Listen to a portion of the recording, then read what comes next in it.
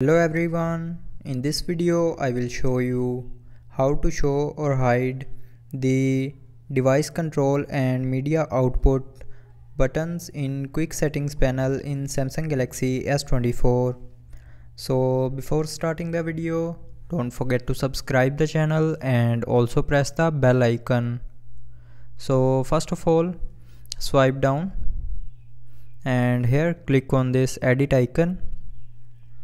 Now here click on device control and media output buttons. Now here if you want to hide the device control and media output in quick settings panel, then click on don't show.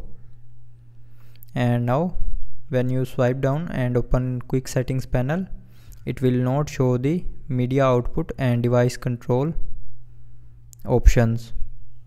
So if you want to show them, then click on this edit icon again. Now here click on device control and media output buttons and then click on show when quick panel collapsed. So now go back to the quick settings panel and now you can see the device control and media output button are showed.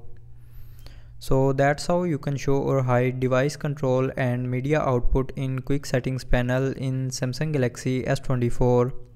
So I hope you liked the video. Thanks for watching.